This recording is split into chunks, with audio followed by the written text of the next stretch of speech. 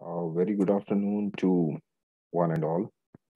And on behalf of the National Academy of Sciences India Delhi chapter and the Deen Dayal Upadhyay College University of Delhi, I would like to welcome our esteemed panelist, Dr. N Nishad Fathima, and my co-panelist, Dr. Sachin Mittal and Dr. Vinod Kumar, who are faculty members and Department of Chemistry, Deen Dayal Upadhyay College.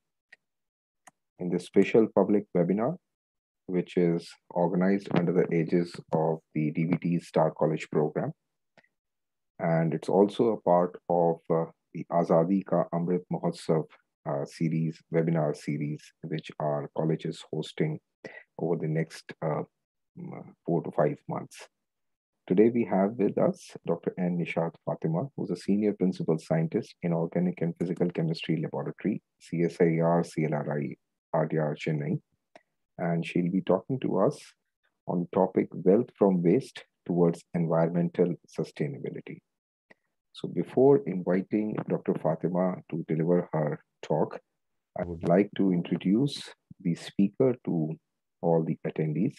She's a principal senior scientist in CSIR-Central Leather Research Institute and holds a BTech, MTech, and PhD degree in leather technology from INAE University, Chennai. She's a gold medalist at both undergrad and postgrad levels and a recipient of DAAD fellowship. Dr. Fatima's work is focused on protein assemblies and has made significant contributions on use of ionic liquids in the stabilization, destabilization process of collagen. Her work on biophysical studies on collagen has led to development of biomaterials and value-added materials from proteinous waste.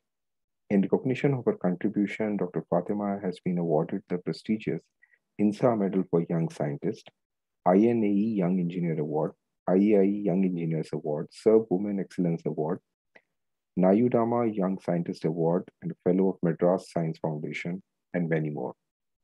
She is a member of INYAS and Young Associate of INAE and has about 110 research papers in International Journal of Repute, 6 book chapters, Indian patents, and US patents to her credit.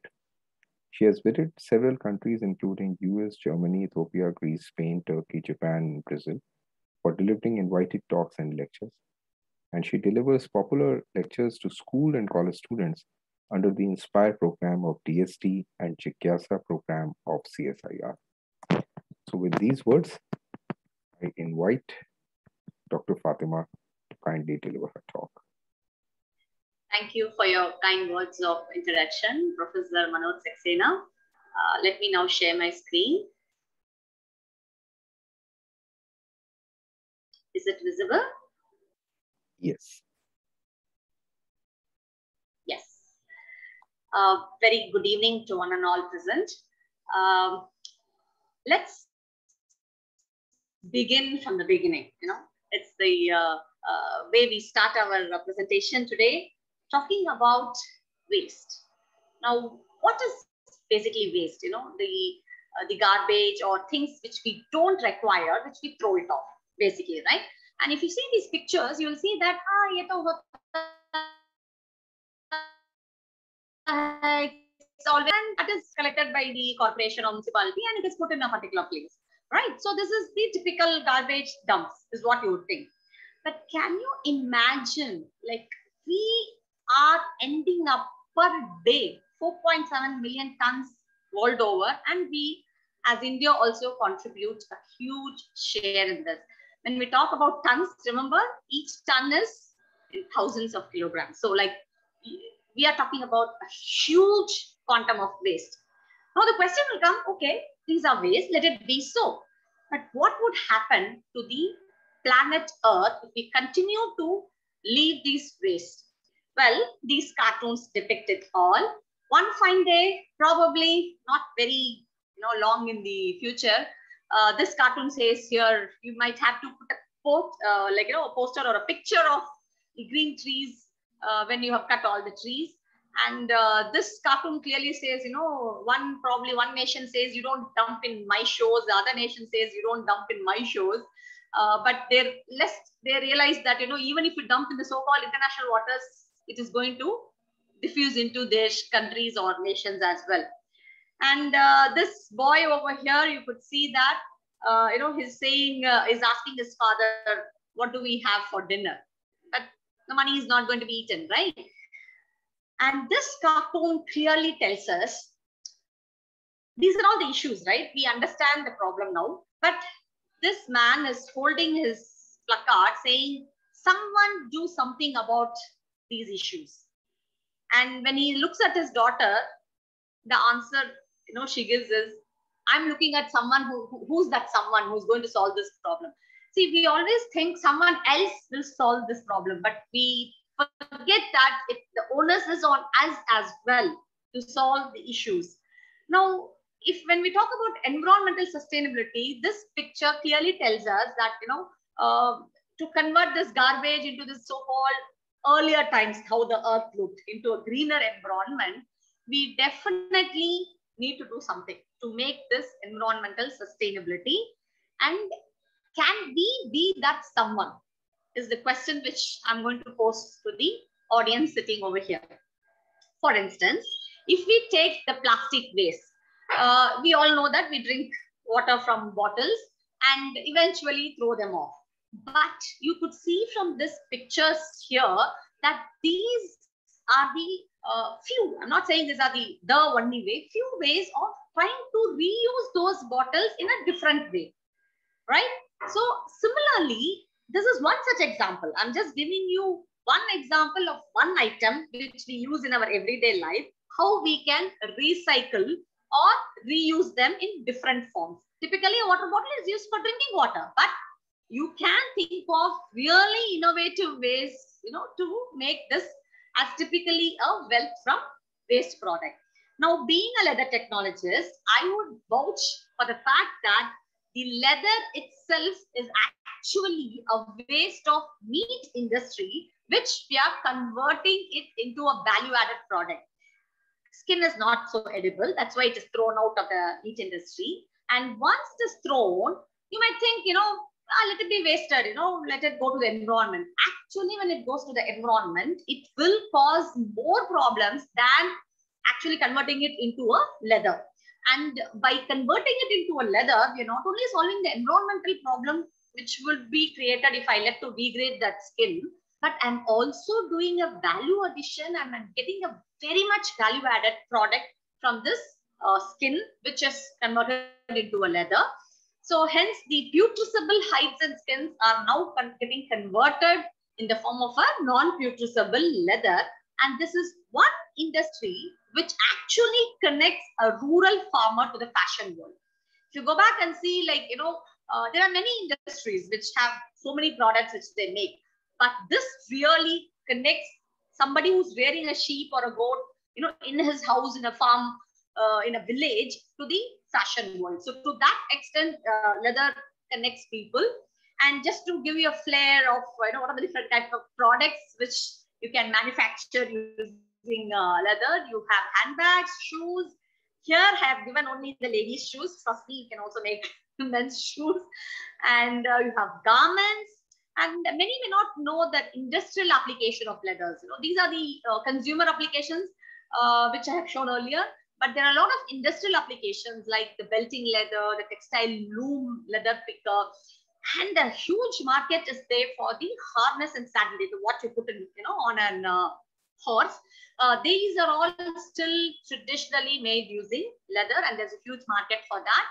And there are some special type of leathers, we call them as chamois leather, wherein you can use this for oil filtration, as well as you can polish your diamonds using this leather. In fact, if you go to a jeweler and he wants to make his diamond, shine, this is the typical, not a synthetic cloth. This is the material which he will use, the chamois leather. So you have, different applications of leather. For instance, these, I think, everyone will recognize the gloves, bells, the watch straps, leather watch straps. They're all famous. Now, I said that leather is a waste of meat industry, right? And I am actually doing something good to the environment by converting a waste product into a value-added product. Fine. But in this process as well, for instance, if I take like 1 ton of raw hides and skins being processed, Actually, I will be converting only about 200 to 250 kilograms as leather. Almost like 700 kilograms goes as waste. Because you can imagine, like, if you have an animal skin, imagine animal skin, you will have the hair on the top and you will have the flesh on the other side. But you don't find them in the end product, right? So those are all materials which are unwanted in the final product and which get removed during the leather processing. And that contributes to the solid waste. So now when you have an industry, when you are making a value-added product, you don't want to end up generating waste as well, because in that process, again, you're affecting the environment. So what we are doing at CLRI is trying to find potential use for that waste as well. And one such waste is the fleshing waste. Like as I said, the top layer of a skin will have the hair, the bottom layer will have the flesh. So that flesh amounts like 120 kilograms for every either skins which are processed. We have tried to find an application for this fleshing waste. It can be done in several ways, because typically a fleshing waste, what does it contain? It is again a protein plus fat plus water, of course. Now, on the other hand, you also have the liquid waste, and this is not generated only by leather industry.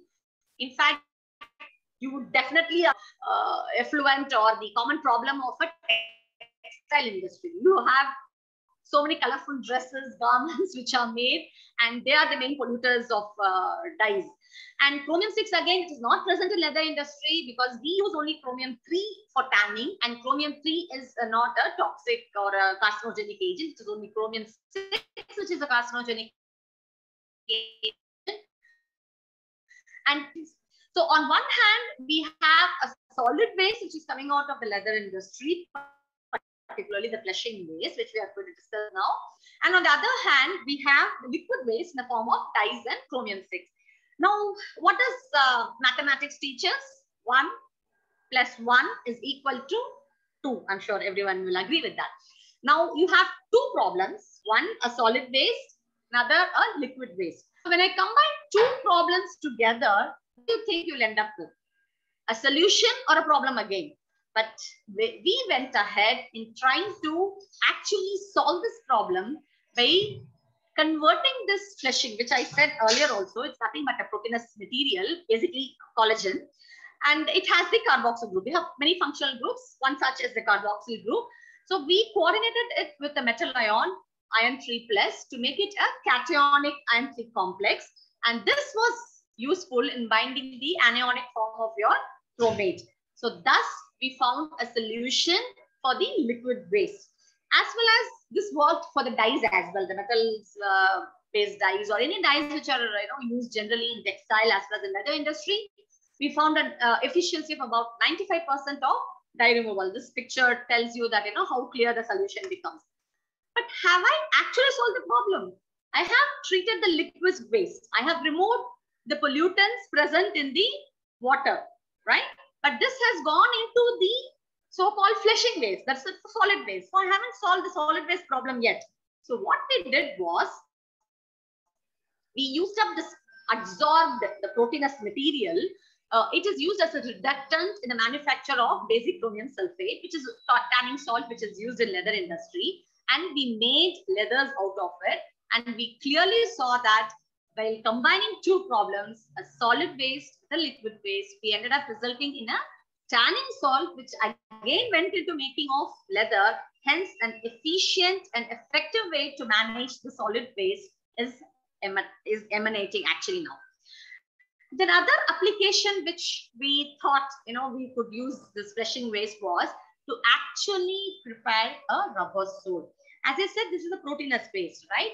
So when you convert this proteinous waste, you can make it into an activated carbon, and this activated carbon can be used for multiple applications. Typically activated carbon is one of the best adsorbents for removing pollutants. But here we thought we will use it for a different application, that is for making a rubber sole. Usually for the manufacture of rubber soles, people use carbon black as a reinforcing material. Actually, it gives abrasion resistance and as well as the color to the sole. Now, the carbon black is considered to be a carcinogenic material because it comes from such a source, the petroleum-based industries. And the use of this carbon black in the rubber industry is that they blend it with this rubber and they make the rubber which can be used for different applications, including the soles. Now, what we did was we converted this activated carbon and blend the fleshing waste into activated carbon and blended it with rubber and made these soles, and lo and behold, we have 100% value added material. Now, what are the benefits like by doing this process? For the tannery, which is where the leather is made, you don't have to worry about the fleshing waste disposal anymore. And the tanner can now actually gain revenue out of it. Instead of actually worrying about how do I dispose this fleshing waste, he is getting money out of it. And of course, you're solving the environmental pollution problem. Now, what are the benefits for the rubber industry? Because this product is getting converted into a rubber, right? So what is the advantage for the rubber industry? It avoids the use of this carcinogenic carbon black, and it usually when you walk on a carpet, with a black sole, it will leave an imprint if the pigment is not sitting properly there. But this activated carbon which we used did not leave any imprint on the carpet. So which means that it is superior to others and it gives you a good vulcanized rubber. And in fact, I would say that, I don't know if you're able to see it, the experimental leathers, what we soles we made is actually blacker than the control. Black can be in different shades as well, right? And this is they highlighted a newspaper about our eco-friendly footprint, about our conversion of waste into a value-added material. And not only this, we prepared a composite sheet using this fleshing waste. We didn't do anything. We just made a composite sheet. And when you make jackets, these jackets will have this stiffeners, which can also be one of the applications for this fleshing waste. Now we thought of different application. See, one was as an absorbent, as I said, for removal of liquid waste. One was to convert it into a rubber sole by making it into an activated carbon, using it as a compost material, as a stiffener in different forms. And another application, what we thought was, can we use it as a sound absorbing material? Like what we did was, we know that like solid, liquid, air pollution, noise is also considered as a pollution. So in order to circumvent or to avoid this problem, we thought, why don't we use the solid phase to solve the noise pollution problem? And basically what we did was, we converted this into nanofibers. And we all know that nanofibers have the advantage of having a larger surface area to volume ratio, and they have high porosity, which is essential for absorption of sound. So what we did, we converted this fleshing waste into a nanofibrous material by blending it with some polymers, because as such it is not electrospinnable. And we found that the sound absorption, if you see this red curve here, the sound absorption for the fleshing based composite nanofibers was much better than the conventionally used materials. And thus you could see here that from this kind of a waste, you can develop several value-added products like the shoe soles, jackets with stiffeners, and the nanofibers, and as an absorbent, which I explained earlier. So basically, one should always remember that cartoon where I showed you that girl is looking for that who is it, someone who will solve this problem. That someone has to be us, me, who could, every single individual who could contribute towards this environmental sustainability, because it is ultimately one earth we have and it has to be protected. And what is the take home message? Well, let me tell this in a story form, because I know kids love hearing two stories. So let me tell you a story of one smart frog. A group of frogs were traveling through the woods. Two of them fell into a deep pit, helpless, deep thinking. What could be done now? Idea. Let's jump out like the humans do. The other frogs around started shouting, don't do that, it will hurt you. Hit your head and simply die we will of course miss you, says the party. This one, decided to hit his head on the rock and he died, poor guy. While the other one continued to jump as hard as he could, and once again, the crowd of frogs yelled at him to stop the pain and just die. He jumped even harder and finally made it. When he got out, the other frogs said, "Did you hear us?" The frog explained to them that he was deaf. He thought they were encouraging him the entire time. So what I'm trying to convey here is, if people tell you you are one individual, one person, how will your efforts or your contribution going to make a change or a difference to this entire world, this whole world, how one person can make a difference? Please do not listen to them, because you can make a difference. And to just explain that, I'll just play this video here and I'll ask you a question after this. Just watch it carefully, huh?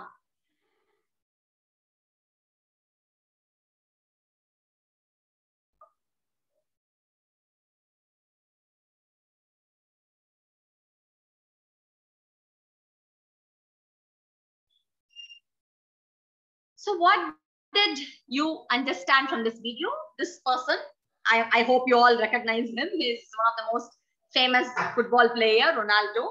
All he did was to remove the Coke bottle from his, in front of him and said aqua. He didn't say anything else. He just said aqua. I don't know if you heard him there. Well, that caused the Coca-Cola company a simple action of just moving the bottle from there to, down, cost the Coca-Cola company $4 billion, one single day's crash of worth of their shares. So that is the power of one individual. Do not listen to people who would say that, how can you might be a, I don't know, the audience I'm told is school children. So probably 9th, 10th, I don't know which class you are in, but you might think I'm a small child, there are so many adults in this world or so many people in this world. How can I contribute? But then this is what is the power of an individual. You can make the difference. So believe in yourself. What does this cat see? You're not a cat. You are a tiger. So it all starts with you. And I would just end this saying that the future is full of surprises and unintended consequences. And thank you all for giving me this opportunity. I would like to have more time for interaction so that, if you have any specific doubts to be clarified, I would love to do that. So thank you for your patient hearing.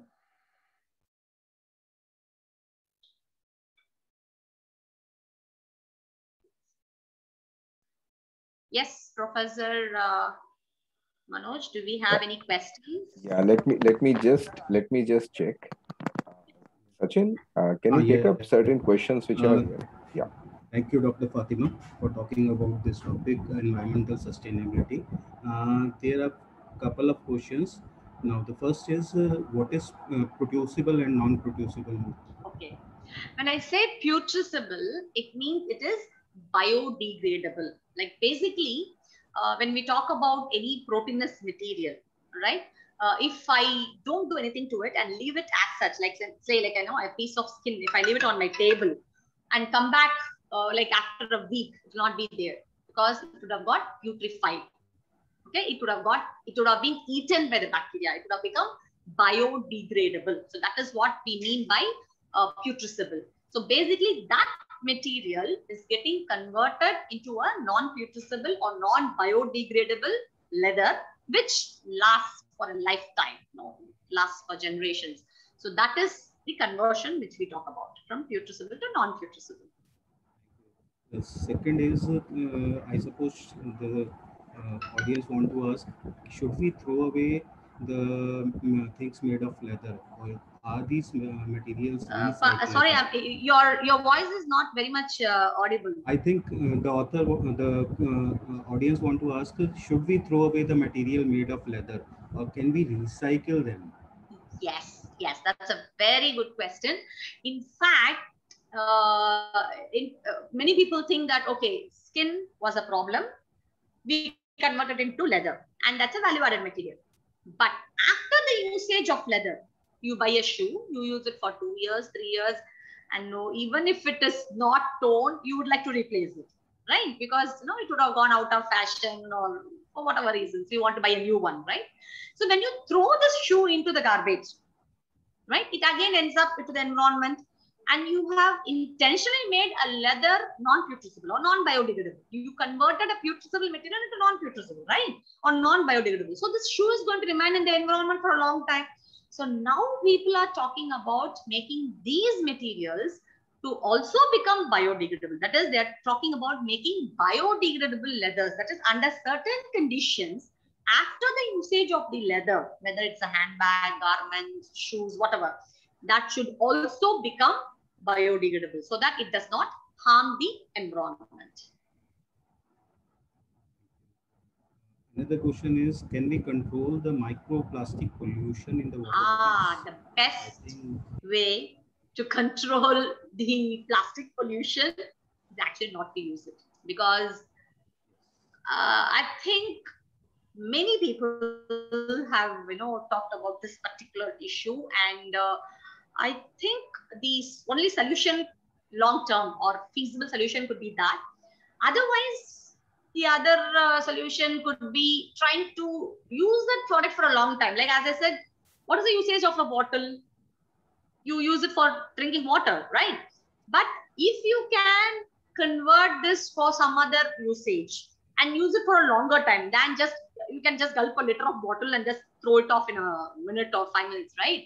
Instead of doing that, if you can use it for a longer period of time for some other application, then I think we still have a case, right? But otherwise, I'm not an expert in microplastics, but yes, it's a big challenge and a problem. The other question is, what are nanofibers? Nanofibers. Okay. I said that. Okay. Do you know what is nano? I mean, if the kid has asked it, they should first be told what is a nanometer, right? See, the advantage of going smaller in size. Okay, we all understand 1 centimeter, right? You have a scale, you can understand what is 1 centimeter. So when you go down and down, 10 power minus 9 meters is 1 nanometer. What is the advantage of going down in scale? When you go down in scale, the surface area increases. Okay, and that is a huge advantage. All right. In fact, many catalysis reactions or many reaction, can happen over a large surface area and a better porous material. So these nanofibers are nothing but in the nano dimension, which I mentioned now, and they are extruded as in the form of a fiber. Okay. So that is what is called as a nanofiber. It will not be visible to your eyes. You can't see them unless you have a SEM or a microscope, basically, to see these fibers. The next is, if the material is biodegradable, then won't the processing it causes greater harm to the environment? That means no. Why? Because, as I said, for instance, when I was talking about the skin case, if I didn't do anything, okay, if I didn't do anything to the skin and just left it, as such, because people are not eating skin, that's why it's a waste, isn't it? Skin is a waste of meat industry because it is not eaten by people or human beings, it is being thrown out. Now, if this material which is thrown out is left as such in the environment, what would happen is that will lead to more problems like generation of BOD, COD, the gaseous emissions. Imagine if something, is putrefying, you'll get the smell, right? So right from the gaseous emissions to soil pollution, everything will happen. So it is actually advantageous to convert this into a leather than to actually let it degrade or putrefy. That is why I said in the beginning itself, it is a waste which is getting converted into a wealth. Yes, thank you. Some questions are still there, but I think they are not relevant for this particular topic.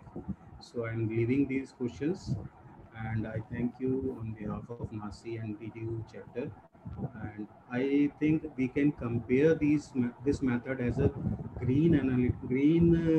chemical method. Now, in green chemistry, what we do is generally we say we recycle, we make use of the waste material available. In the same way, here also we are able to use the waste that is generated, that is bound to generate during this process. So, thank you, ma'am, on behalf of the college and Thank the you. university. Thank you very much. Thank you very much, Dr. Fatima. And this is in succession of the series. The next speaker, I think Dr. Ganesh has already joined, and I welcome Dr. Ganesh. Yeah, hi. So we are continuing with this program for another 30-35 minutes of another interesting talk by Dr. V. Ganesh, who is again a principal scientist at Electronics and Electrocatalysis Division, CSIR-Central Electrochemical Research Institute, Tamil Nadu. And he'll be talking to us today on the topic Electrochemical Science and Technology, a viable and efficient solution to global issues. And before inviting Dr. Ganesh, let me briefly introduce him to the attendees. He's currently working as a principal scientist at CSIR-Central Electrochemical Research Institute in Tamil Nadu and a gold medalist in undergrad and postgraduate course in chemistry. After completing his master's degree, he went to Raman Research Institute to pursue his PhD in chemistry. Post PhD, he in the year 2006, then moved to United Kingdom to do a postdoctoral research at University of Edinburgh. And he also went to Canada to avail a visiting researcher fellowship to carry out research work at University of Manitoba, Canada for a period of 6 months, where he worked on the area of nanomaterials for electrocatalysis, liquid crystals, and electrochemistry, with applications primarily focused on biology and catalysts. Overall, he has more than 100 publications in internationally reputed journal and contributed 2 book chapters, and is a recipient of prestigious CSIR Young Scientist Award in Chemical Sciences for the year 2015 and several other awards. He has delivered many invited lectures across India and other countries like Japan, Canada, and UK, and his research interests mainly include electron transfer studies, electrocatalysis, self-assembled monolayers, microbial fuel cells, scanning probe microscopy, catalysts, analytical chemistry, nanomaterials, and so on. So on behalf of the National Academy of Sciences India Delhi chapter and the Indialal Upadhyay College, I would like to welcome Dr. Ganesh to deliver his talk. Yeah, you may kindly share your screen, sir. Sure, sir. Yeah. So thank you very much for your kind introduction. Thanks for inviting me as well. Let me take a minute or two to share my screen. Yeah.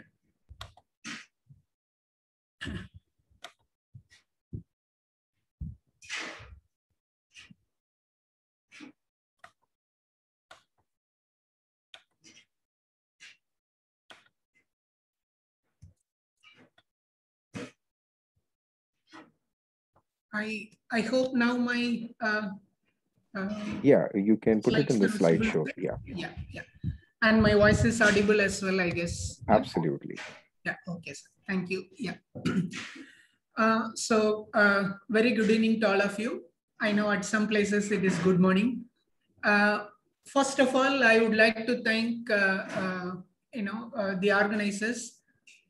National Academy of Sciences Delhi chapters, along with Deen Dayal Upadhyaya College, affiliated to University of Delhi, for providing me an opportunity and share with you guys, what I work on for the past 10-12 years or so.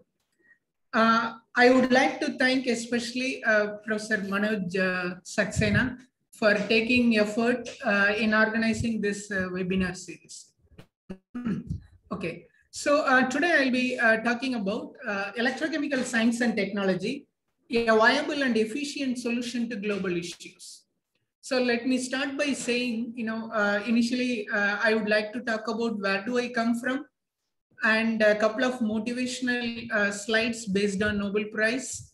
And then I will talk about what are the global issues we are facing currently and what we will face in the upcoming, let's say about 10 years or so. And subsequently, I will provide solutions through electrochemical science and technology, maybe a couple of examples. And finally, maybe, I will conclude my talk with some fancy ideas. Let's see how it goes. Okay. So, so basically, I come from an institute called Central Electrochemical Research Institute, which is profoundly known as CSIR-CLRI, which is located in the southern part of Tamilnadu. Okay.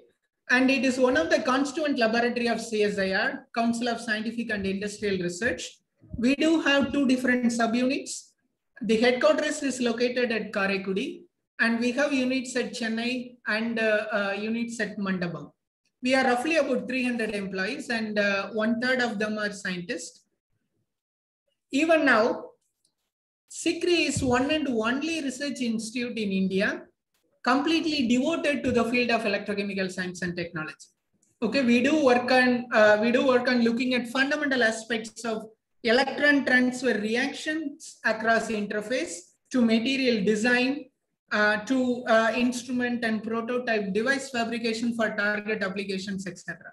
So in a way, we do a kind of multidisciplinary research approach. And apart from this, I would like to highlight here, because you guys are from schools, we do have a unique course, which is BTech in chemical and electrochemical engineering. Okay. And if you look at the history behind establishment of CSIR-CLRI, the foundation stone was laid in the year 1948 by then Prime Minister Sri Pandit Jawaharlal Nehru ji, and it was declared open in the year 1953 by then President Sri Sarvapalli Radhakrishnan, and a person who is standing right next to him is Sri Bhatnagar. You know, Dr. Bhatnagar, he was the man behind establishing CSIR as a whole. And in between the two, a person who is standing is Dr. R.M. Alagappa Chettiar. He was a well-known philanthropist belonging to this part of India.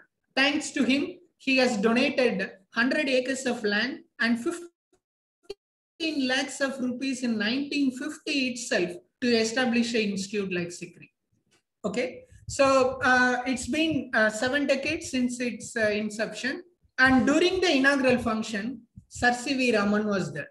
I hope you guys know, the moment I say Sir C.V. Raman, there would be many concepts which could strike you guys. Okay. During the inaugural function, Sir C.V. Raman has posed such a question: what are these laboratories going to do?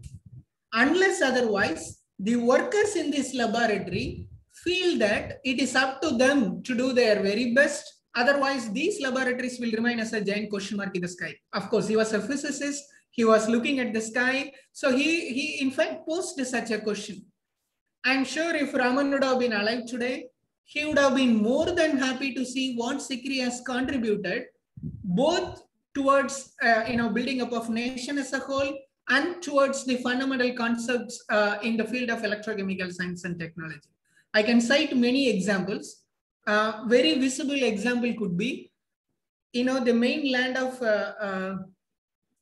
Indian land connected to an island Rameshwaram through a bridge, which is Bomban Bridge. You guys would have heard about it. The corrosion prevention coating for such a Bomban Bridge was provided by CSIR-CLRI. And we have developed many ion selective electrodes, and there are many metallurgical processes for defense related applications, etc. CSIR-CLRI has contributed over the years. And the recent addition to these achievements is the establishment of Make in India facility of fabricating 100 cells of lithium-ion battery in India. That is established at our Chennai unit here. Right. So why I talked about Raman? Well, we all know that we do celebrate Science Day every year on 28th February in order to commemorate the discovery made by Raman, in order to commemorate Raman's discovery. He discovered Raman effect and revealed to public on February 28, 1928. For that, he received a Nobel Prize in Physics in October 1930. Okay. And this is the quartz spectrograph, what Sir C.V. Raman has used to visualize the Raman effect. And in fact, he has delivered a famous lecture at RRI, Raman Research Institute, Bangalore, on March 16, 1928 and demonstrated Raman effect to public. The person who is standing next to him is nothing but V. Krishnan. He is Raman's first PhD student. He has also contributed to discovery of Raman effect. Okay, why I talk about Raman? Yes, he is the motivation behind many of us to take up science as a career. I'm sure you guys would have heard about Nobel Prize. For those students who do not know what Nobel Prize is all about, it is almost equivalent to Oscar what we get in cinemas field. Now, during every year, second week of October, Nobel Prize winners would be announced. Nobel Prizes are announced usually to 6 different fields, starting from physics, chemistry, physiology or medicine, literature, economics, and peace. Okay.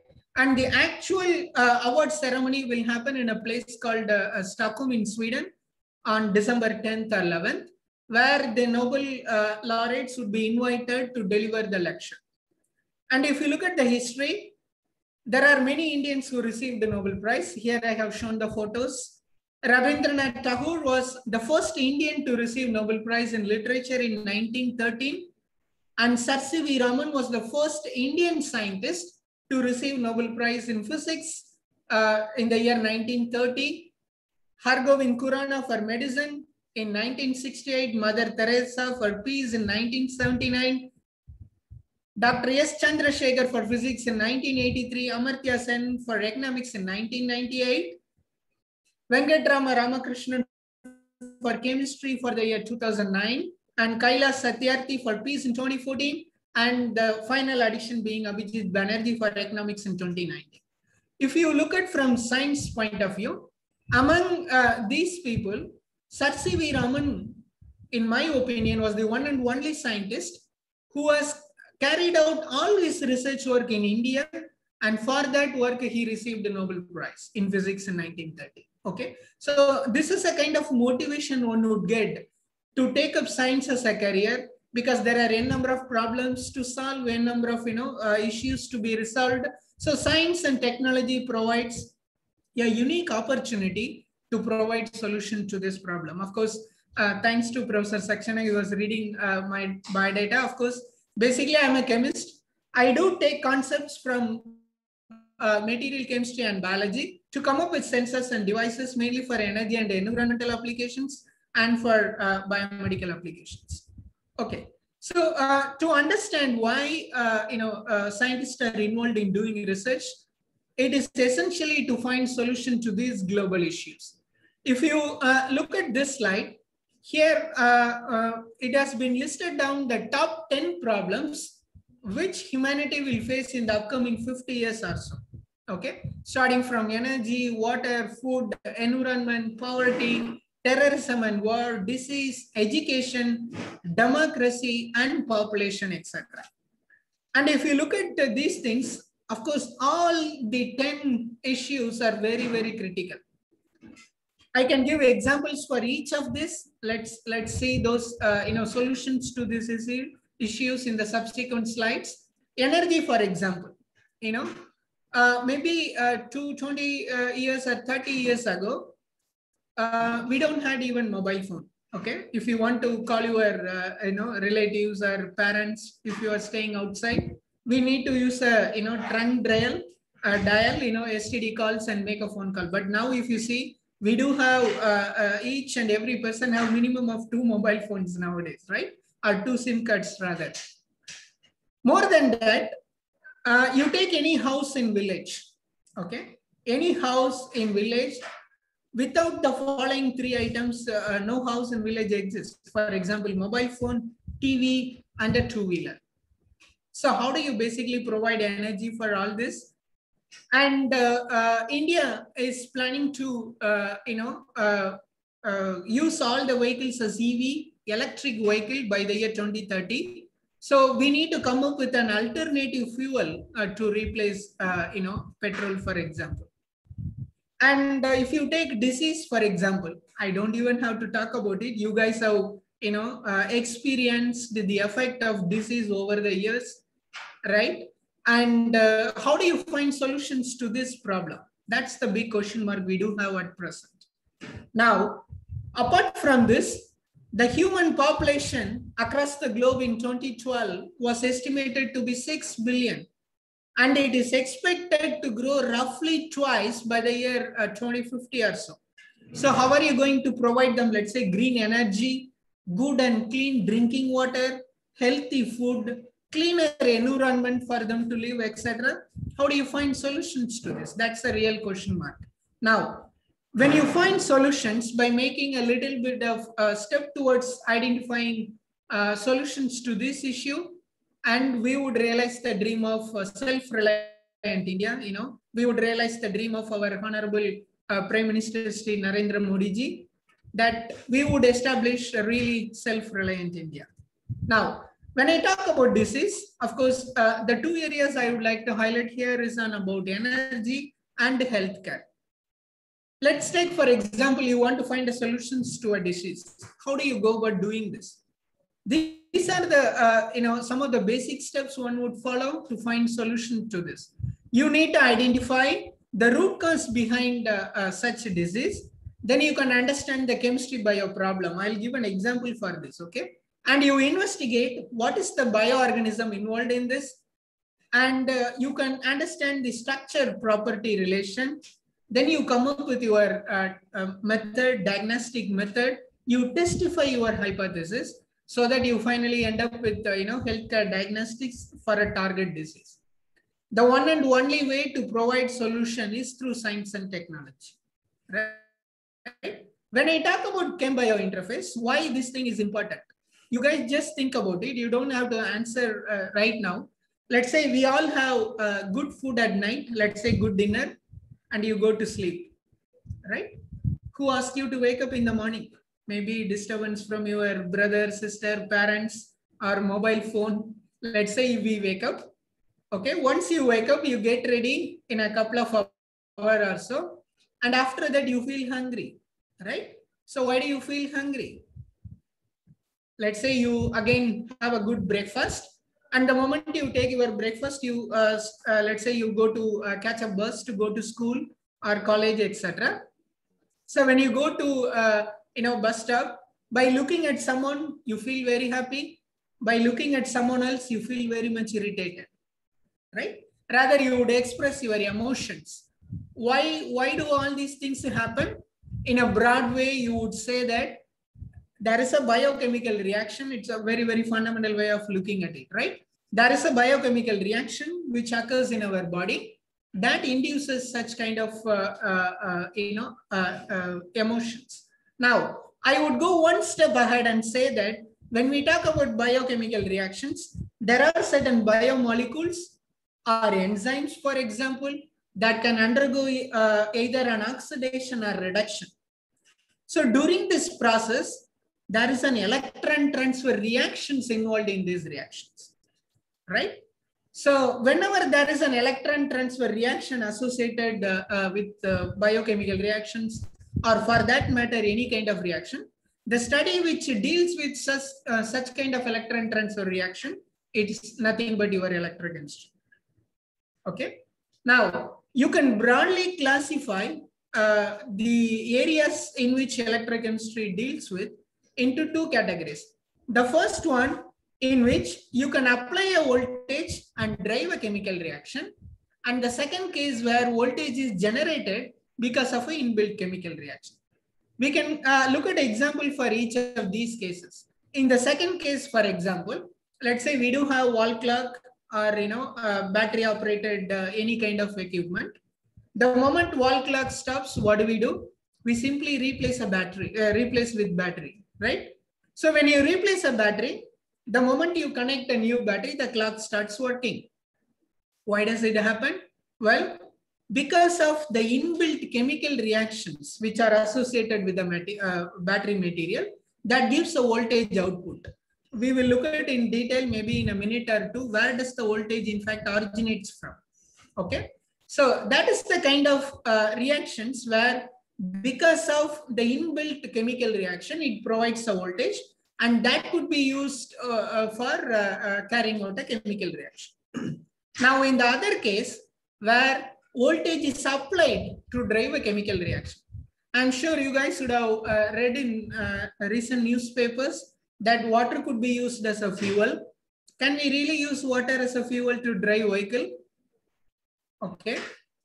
If you look at the chemical thermodynamics behind such reaction, it is not an allowed reaction, meaning water cannot split on its own to hydrogen and oxygen. If you look at water splitting reaction, H2O goes into hydrogen and oxygen. This reaction is thermodynamically not allowed reaction. So delta G, for example, what is delta G? Which is a Gibbs free energy. Delta G of that reaction is positive, which is non-spontaneous, right? But on the other hand, if you apply a small voltage of, let's say, 1.23 volt, water splits into hydrogen and oxygen, so that both could be used as a fuel to drive vehicle. In a way, what we do is we establish a method through which you can alter delta G. If you look at Gibbs free energy equation, that is delta G is equal to minus N of E. In this reaction, N is the number of electrons which is involved in the reaction. F is Faraday's constant and E is the potential. For a given process, these two parameters are constant. And the only variable parameter is E, meaning potential. So by playing with potential, you can in fact tune delta G from non-spontaneous to spontaneous and vice versa. That is the advantage of electrochemistry, where you can carry out many reactions which are not possible in normal chemical route. Okay, I have deliberately given this figure from Google because the moment you type electrochemistry, you would get such kind of images in Google. Why? Because it establishes an electrochemical cell. What do I mean by electrochemical cell? Well, we do have an anode and cathode dipped into an electrolyte like a solution, right? And that establishes an electrochemical cell. The other advantage is you can easily correlate the solid liquid interface, electrode electrolyte interface, to a simple electrical circuit elements like resistor, for example, and capacitor, so that you can get quantified values of these parameters. For example, battery, you would like to maximize the capacitance as much as possible. And similarly, supercapacitor is another kind of energy storage devices where you would also like to maximize the capacitance value in the given interface. Okay. The typical size of this interface is of the order of nanometer. Okay. Right. Of course, previous speaker, Madam, Dr. Nishad Fathima was trying to explain what's the size of nano, right? It's 10 power minus 9 meters. Now, even if you apply, let's say, about a very small voltage of 100 millivolt within this nanometer level of separation, if you try to calculate the electric field felt at that interface, which is a very simple formula, meaning applied voltage divided by distance of separation. So 100 millivolt divided by 1 nanometer, it will give you 100 into 10 power 6 volt per meter. Imagine, which is a kind of very humongous value, like a very, very high value. Even though you apply a small voltage of 100 millivolt, the electrode, meaning solid electrode, will feel as if it is 100 million times higher. That's why it induces change in delta G, and we could easily manipulate the reactions as a whole. Okay. Okay, it is since I know there are people from 11th and 12th standard also here. We use an instrument called potentiostat and galvanostat, which is easy to fabricate on a breadboard. For example, this is a typical physics experiment one can carry out. In electrochemical techniques, what we do is we basically apply a potential and monitor the current change due to electron transfer reactions which occur at interface, what I explained just before, right? And in order to do this, we can use only two simple circuits, like one is an voltage follower based on ICs, operational amplifiers, like integrated circuit like IC. You can have voltage follower as 1, and the other one is current voltage converter. So because of electron transfer reaction, there would be a change in voltage. And if you pass that voltage through a resistor, you can able to measure the current. So that kind of monitoring change in current potential is very easy. That's why electrochemical techniques are very powerful. When I talk about electrochemical technique, in fact, we can cover a whole range of spectrum. What do I mean by that? Let's say, I'll tell a small story so that you will understand what I am actually trying to talk about. Among you guys, someone has got a gold medal, for example, let's say during their 10th standard or 12th standard. And during the award ceremony, that person goes to the stage and receives the medal, comes to the other end of the stage. Suddenly, some of his or her friends go and talk to that student. You know, how many of you guys think that at that moment, that person would behave normally? You know, it is a very questionable thing. Because at that moment, that person would think he or she may be the one and only person in the world who knows the subject very well. But please keep it in mind, that is a kind of momentary excitation, right? That is not a normal equilibrium state. But on the other hand, when that person goes to school very regularly, he or she may be very good obedient student to teacher, whatever the assignment or work it has been assigned, he or she would perform to its perfection and timely, or he or she may be very friendly, helping each other, etc. That could be the real characteristic of that student. Okay. Now, on the other hand, during the excited state, it may be very difficult for that person to exhibit its real characteristic. The same concept could be extended to electrochemistry, where you can the electrode-electrolyte interface, rather solid-liquid interface, will exhibit its real characteristic at equilibrium. And when you apply a small potential, you can deviate from equilibrium with minimal perturbation, rather with minimal disturbance. And when you apply a large value of potential, you can deviate so much from equilibrium, right? Under all these conditions, there are techniques in electrochemistry. Using that technique, you can understand how the interface behaves. Now, when we talk about potential, I would like to highlight where does the potential originates from. I'm sure you guys would have studied in 11th standard physics, which is very similar to parallel plate capacitor model. Okay. The moment you dip any conducting rod into an electrolyte or into a solution at solid liquid interface, it establishes spontaneously two layers of separation of charges. Let's assume, for example, in the conducting rod case, we have a positive metal charges and the corresponding negative charges would arise from the electrolyte solution part. So at the interface, you establish such a kind of spontaneous formation of double layer, two layers of charges. This leads to a parameter called capacitance, and capacitance is correlated with potential through an equation C is equal to Q by E. C is equal to Q by E. Okay, Q is nothing but the charge stored at the interface. In fact, that's where the potential originates in electrochemistry. And it is not possible to measure potential of a single interface. Rather, we would measure potential difference between two different interfaces. And that's where we use electrodes like, reference electrode, for example, so that you can measure the potential difference between working or a test electrode with respect to reference electrode.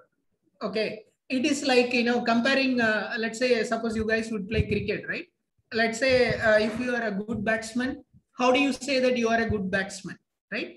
You need to compare with the standard reference, right? For example, for me, Sachin or Kohli, for example, or Dhoni, for example, would be the perfect batsman I know. So compared to him, how do you perform in terms of technique, in terms of, carrying out the pressure? When you walk into bat, every time they expect you to score 100, So how do you perform? So such kind of comparison, in a similar way, you need to compare with the reference electrode and measure the potential difference. In fact, that's where the potential in electrochemistry originates from. Now, I would take rather about 10 minutes to highlight what are the solutions we provided for this issue. This may be a little bit of research oriented. So rather I would try to highlight the concept behind evolving such an idea. And I don't, dump you guys with, provide you guys with more scientific background behind this. Now, among various biosensors we have developed in our laboratory, this is one is very unique. This is a biosensor for lipopolysaccharide sensing.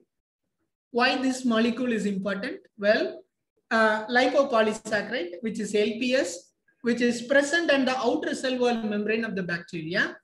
Okay. Suppose if a person met with an accident, we would like to know whether that person would survive or not. Immediately, we will take that person to ICU, intensive care unit. This molecule would provide information about our immune response system. Okay, this molecule would provide information about our survival, rather how is our immunity works. So depends upon the quantity of this molecule released during this acute phase, we can basically predict whether that patient would survive or not. Okay, so initially it leads to organ failure, and ultimately it leads to what is called a septic shock, self-poisoning of the body. But if you look at the structure, recall in the initial slide, I talked about structure property correlation. This is one such example. Okay, if you look at the structure of this molecule, we do have these are all kind of sugar moieties like carbohydrates, glucose, example, that kind of sugar moieties. And we do have long aliphatic chain, carbon chains, which is hydrophobic in nature. Okay. And we do have the functional groups like phosphate, etc. So what we did is we created bioreceptors for each of these components. As a whole, you can consider this as different structure, different patterns. So we created receptors, for example, using hydrophobic interaction. You can anchor this molecule on the electrode surface, okay, hydrophobic interaction. And we created receptors for this phosphate groups. And this molecule is highly toxic because of higher negative charges which prevails over the surface of this molecule. When you add these bioreceptors to this molecule, the negative charges come down.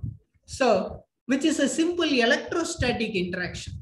That electrostatic interaction could be monitored by measuring impedance of the system. You guys know what impedance is, right?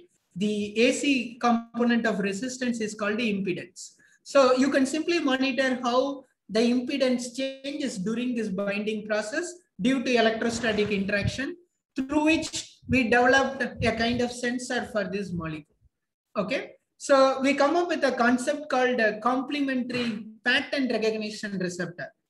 As I mentioned, this molecule could be assumed as a single molecule with a different structural pattern, and we created receptors for each of these patterns. Okay, now in a similar way, if you look at it, we can also induce enzymatic reactions.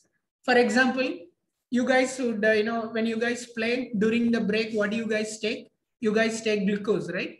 When I was giving a lecture like this, at some point, one student said, during the break, what do you guys take? I asked the question. That person immediately said, sir, we do take rest. I said, yes, that is also a good point. Yes, people also take rest during the interval, right? Half time, for example. So we do take glucose. Why do we take glucose? Because it provides instantaneous energy. Recall delta G, what I talked about. So glucose undergoes a complete chemical reaction to give you 6CO2 plus 12H2O plus energy. That is the kind of energy we talk about. That's why we get instantaneous energy. And delta G of that reaction is negative. Okay. Now, an enzyme called glucose oxidase, of course, the enzymes are specific in nature, that converts glucose to gluconic acid, and you can enhance or modulate the enzymatic reaction so that you can develop such kind of variety of sensors. Okay. So that based on that concept, we developed many interesting sensors for glucose, hydrogen peroxide, cholesterol, for example, etc.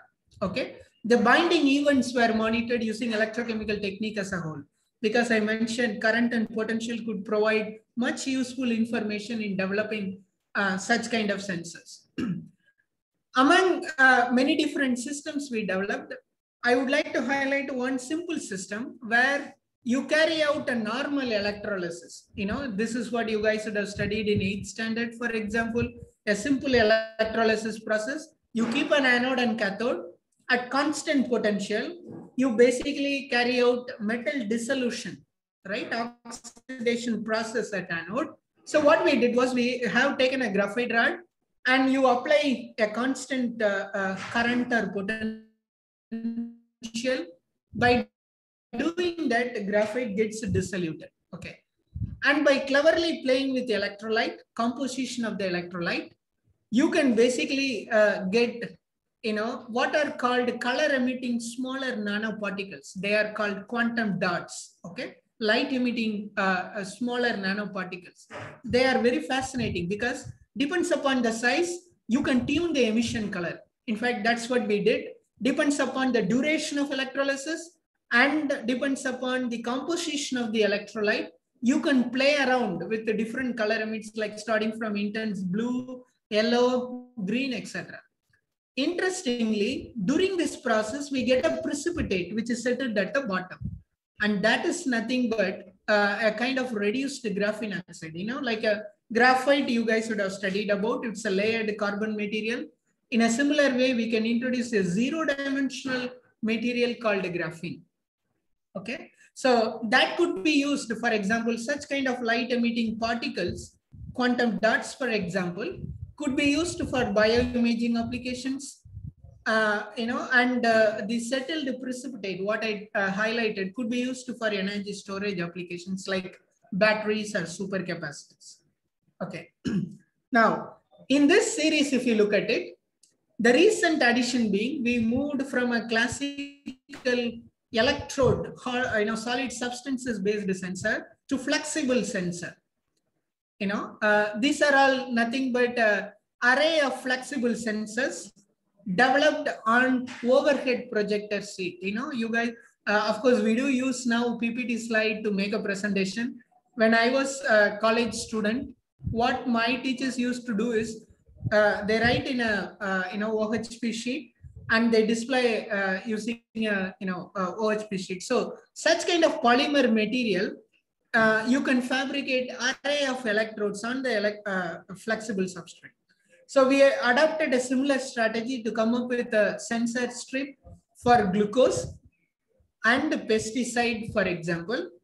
And we can extrapolate this to immobilizing these sensors on a fabric material. Why this is important? Well, this is important because you can go from invasive method of analysis like using blood as a medium to analyze analyte. Rather, we can use sweat as an analyte to understand human health nature. Sir, how long can I take, sir? Manoj sir, you have switched. Yeah, another two minutes. Yeah. Okay. Okay, sir. I'll wind up in 2 minutes. Yes, thank you. Sure. So, sweat is an interesting concept. The scientific term for sweat is called perspiration. If you look at the constituent of sweat, there are many analytes like lactate, urea, glucose, etc. So when do we sweat? There are two conditions under which one would sweat.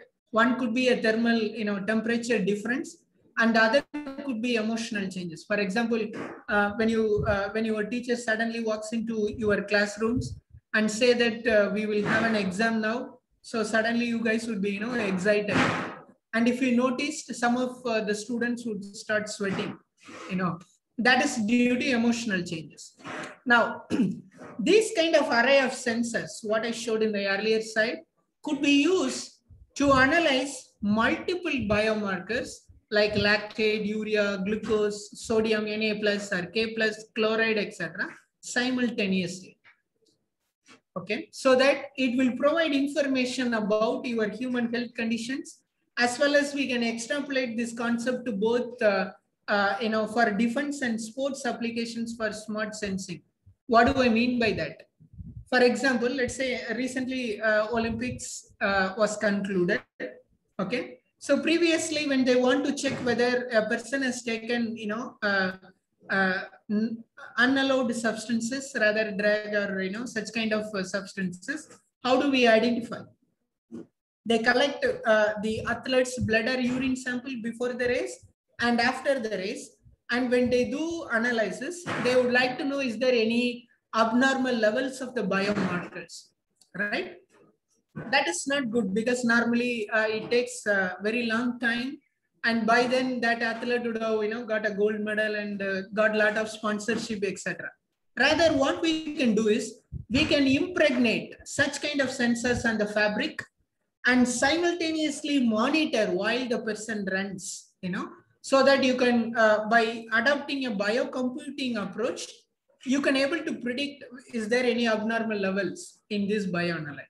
By that way, we can come up with, smart sensing for both defense as well as sports arena. So rather, I will skip a few slides and I will just end up by saying that, yes, electrochemistry, is a kind of very simple but powerful technique where you can take concepts from different areas so that you can come up with smart materials and smart sensing approach. What do I mean by that? For example, you guys are listening to me for the past half an hour or so, and you get bored, what this guy Ganesh talks about always, Nobel Prize, Sir C.V. Raman, for example, electron transfer reaction, electrochemistry, biosensor, sweat, etc. So you got bored and you simply lean in your chair. The chair understands that you are not interested, so it converts into a sofa so that you can sleep aramse. That's the kind of smart materials we talk about. Rather, keep it in mind, if the chair thinks that this is very important because you guys are in the beginning of schools, so you can take up science as a career to pursue. So for that, this lecture could be very much useful in terms of healthcare diagnostics, in terms of understanding energy issues, etc. So the chair can prick you so that you wake up and start listening. That's the kind of smart sensing we talk about. So in order to do that, of course, it would be better if we adopt a multidisciplinary group effort. So finally, I would like to thank you all guys for patient listening. Once again, I thank the organizers for providing me an opportunity to share with you guys. Thank you. Thank you very much. Thank you very much, Dr. Ganesh, for enlightening us. I request my co-panelist, Dr. Sachin Mittal, who's a senior faculty in Department of Chemistry, Deen Dayal Upadhyay College, to kindly take up certain questions which have been shared by attendees in the chat section. Okay, sir. Let me just look at the chat. Dr. Ganesh, most of the questions you have already answered. If you wish, you can again take up these questions. One is what is glucose metabolism? I think this is a basic question. If you want to answer, what is glucose meter? Is it, sir? Yes, sir. Okay. What is glucose metabolism? Okay, glucose metabolism. Very good. Yeah. So, for example, let me explain this based on a glucometer which is available in the market. You guys would be seeing whether your parents or grandparents would nowadays analyze the level of glucose present in blood serum using a glucometer. So what do? They simply prick your finger, take a drop of blood, put it on the flexible strip they provide, and the moment you connect that strip into a device, the device will give a reading. So how does that work? In fact, the flexible strip has an enzyme called glucose oxidase, which specifically converts glucose into gluconic acid and hydrogen peroxide. Okay. So the moment you connect that strip into a device, the device is nothing but an electrochemical instrument. What I showed, a simple, PCB-based circuit element, where you can monitor how much hydrogen peroxide is produced during this metabolic process by either oxidizing or reducing. Okay, so that you can correlate the amount of hydrogen peroxide directly to the amount of glucose present in the solution. The metabolism, what I talked about, is essentially based on this process. The enzyme glucose oxidase converts glucose to gluconic acid and hydrogen peroxide. So that's the basic concept behind this. I hope you understand this. Yeah. The next is basic science question. I suppose is asked by some student. What is capacitance? What is capacitance? Okay. What is capacitance? Yeah, I think you answered this in between. Yeah. But yeah, I can repeat, no issues. I'm sorry, your volume was slightly lower. That's why I could not get the question. Yeah. It doesn't matter. So, right. How do you describe capacitance? Okay. If you look at the slides, what I showed earlier, the moment you dip any conducting rod into an electrolyte, okay, when I say electrolyte, is nothing but a solution. So at solid liquid interface, you would establish spontaneously a separation of layer of charges formed at this interface. Let's assume metal have a positive charge, and from the solution side, the ions would form a negative charge. So this formation of double layer, rather two different layer of charges, positive and negative, will form a parallel plate capacitor model. Probably 11th standard school students would know about this. Okay, this established a layer of separation of charges that leads to a parameter called capacitance. Okay, in electrochemistry, this parameter is related to potential through a simple equation C is equal to Q by E, where Q is the charge stored at the interface. In fact, that's where the potential originates in electrochemistry. Yeah. Next is what is potentiostat and galvanostat? Very good. Yeah, it's a very good question. Yes. If you look at chemistry as a whole, there are many different parameters we have studied. For example, concentration, temperature, pressure, etc.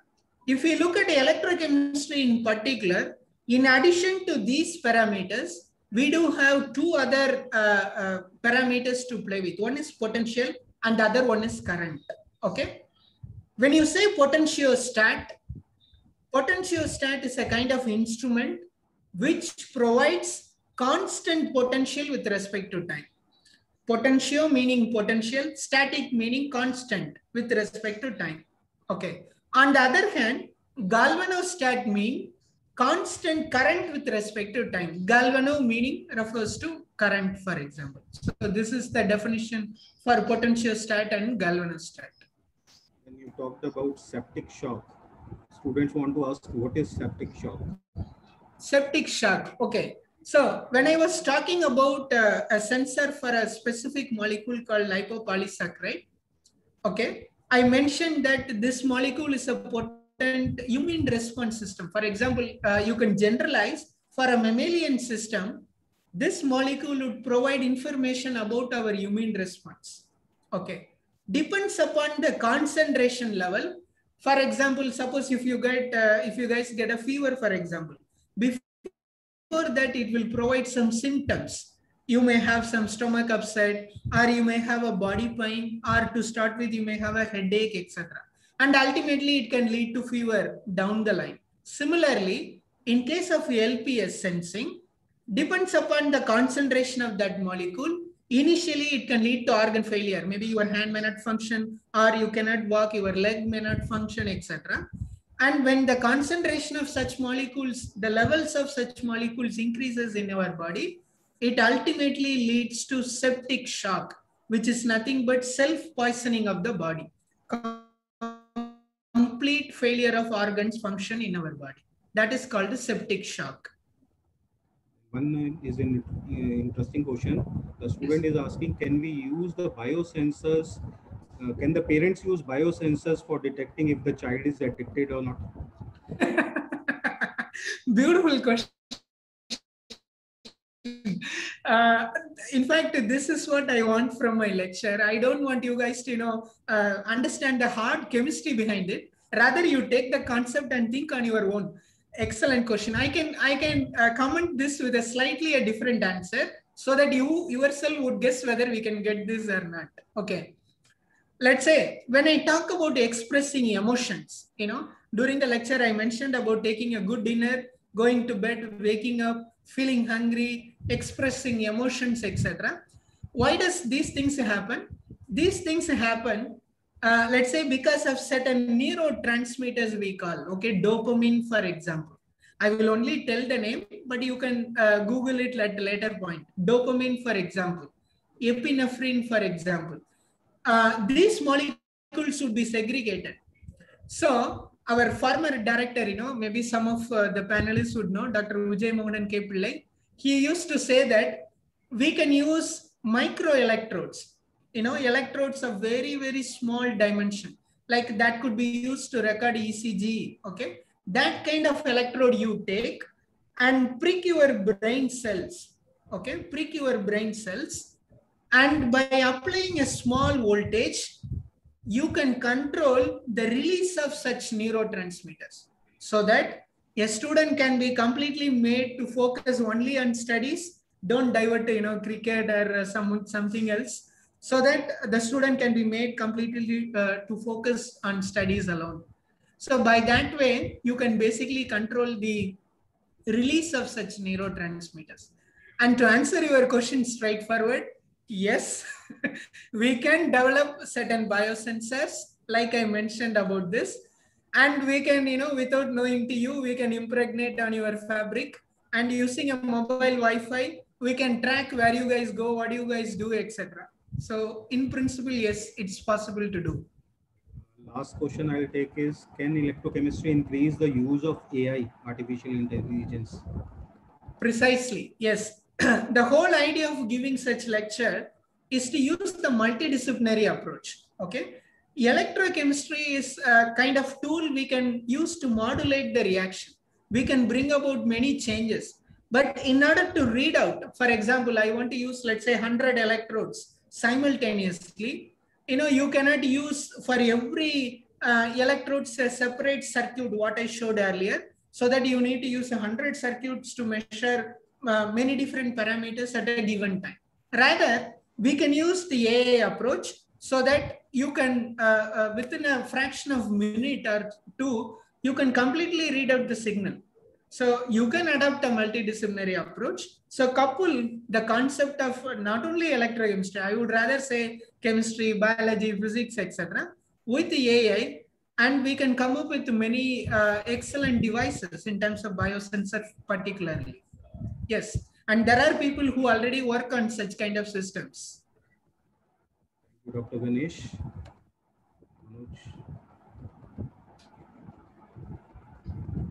Dr. Ganesh, can I ask one question? Yeah, please. Very interesting talk. Yeah. When you commented that, if I use a sensor and put it on my brain and try to control it, are we not making robots then instead of human beings? Not trying to control the human emotions or no? Absolutely, is it the right direction? No, you got the point. Yes. In fact, I am not a supporter of such kind of experiments. But what I rather want to highlight is you can basically control the release. It may be useful for a child with many other disabilities. For example, they may have a less amount of certain neurotransmitters released, so they may not function in a normal way. But by impregnating such kind of chip, such kind of electrodes, we can rather tune the release of such neurotransmitters so that we can have a normal function of the brain. Hopefully I would rather answer a different way to a scientific community and rather a different way to a student, because I want them to only get excited and motivated. I hope you understand that. Yes. Thank you. Thank you for asking question, ma'am. Yes. Thank you. Thank you very much, Dr. Ganesh and Dr. Fatima, Dr. Sachin, Dr. Vinod, for being there with us for this interesting piece of 2 lectures. And I also would like to thank all the students, because after having a hectic day for their online classes, still they were there for these 2 interesting webinars. So on behalf of NASI Delhi chapter and Deen Dayal Upadhyay College, I would like to thank both the speakers as well as all the students. Thank you very much. Thank you. Thank you, sir. Thank you very much. Thanks for the opportunity. Okay. Thank you. Thank you very much. Thank you, ma'am. See you around. Thank you. Bye. Thank you. Bye. I thank you all the students also for your patience listening. Thank you.